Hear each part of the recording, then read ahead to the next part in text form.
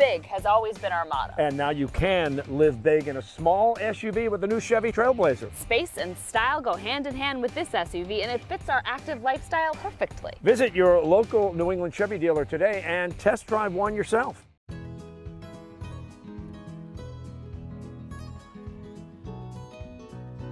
Hi, I'm Erin Miller. I'm the executive chef and owner of Urban Hearth. We're a 24-seat, intimate farm-to-table restaurant in North Cambridge.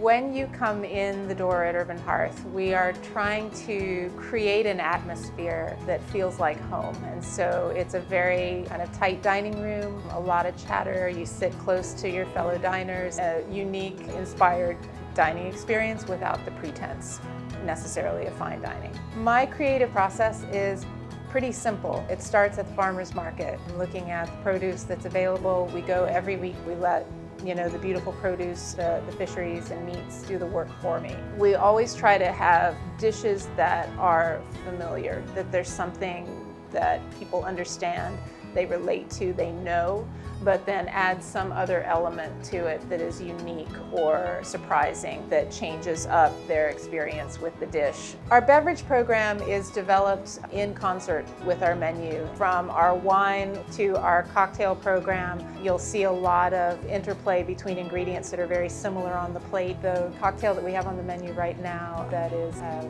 vodka-based martini with pickled green tomatoes in it and dill oil, is one of my favorites. Myself and my sous chef, Lee, went to New Orleans to represent the state of Massachusetts in a national seafood competition. We went into the competition kind of the way we approach every day, just head down, hard-working, focused. There were 18 competitors from around the country, as far away as Alaska and Arizona, and we just luckily came out on top. I was the first woman to win the competition, and it was the first win for the state of Massachusetts, so we were really proud to be able to represent. What I would say to young women, especially who are entering the industry, is don't be afraid to forge your own path. Don't be afraid to demand the respect that you deserve. It's physically challenging, it's mentally challenging, but the gratification that you get from being able to practice your craft day in, day out and make people happy is really, really special. We would love to have you come and visit us here in our little cozy storefront, whether it's a la carte on the patio